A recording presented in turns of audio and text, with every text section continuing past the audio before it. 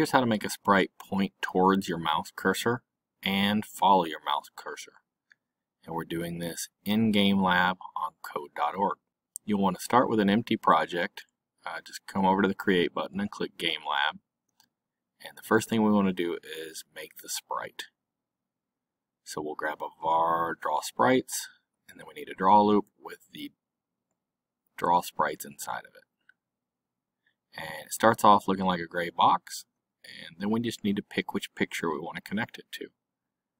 I'm going to pick vehicles. Now some of these vehicles, it's hard to tell which way they're pointing, but any of these spaceships down here will be fine, and I'm going to pick this red one. Okay, so there's the name of the animation. The next thing we want to do is, under the Sprites tab, grab a set animation, and then click the little down arrow to choose your picture. Alright, now we got it on the screen. Now I'm looking for a point to, let's see, where is it? Oh, here it is. Inside the draw loop, because we want this to happen over and over, instead of pointing to an X and Y value, like you would normally do, like 0, 0, for example, what we want to do, 0, 0 is up here, what we want to do is instead set it to world mouse X and world mouse Y. That way when I move my mouse around, it will follow. Now here's it just on the X-axis. It's a little weird, but you can see that it's moving. Okay, now I've got both of them, and I can tell I need a background in there. But it is moving around and following the mouse. So let's put a background in the draw loop. Make sure you do it above draw sprites.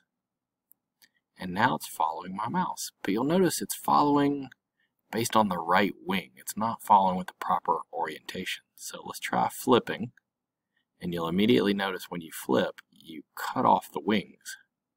And that has to do with the width and the height of your image. So let's undo that and resize. You want to make sure both of these little boxes are not checked. And then make the width and the height just bigger than you need. That way you see you have all this empty space around it, and now you can rotate freely without cutting off your wings. So now it's following, it's following out of the tail of the plane. So I need to keep rotating again. Let's try this rotation.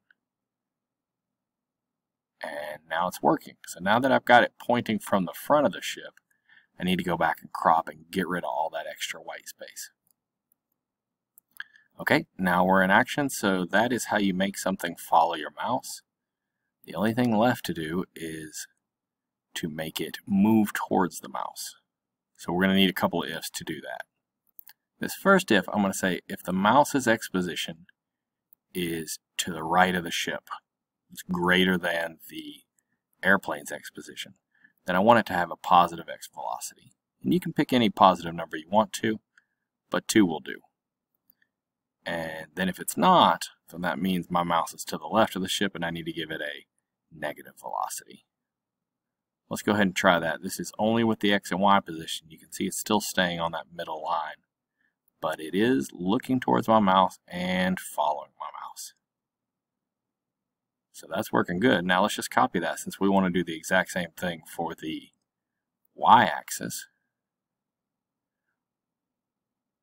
Well, we'll just grab another one. This time we're going to say if world mouse Y is greater than sprite.y,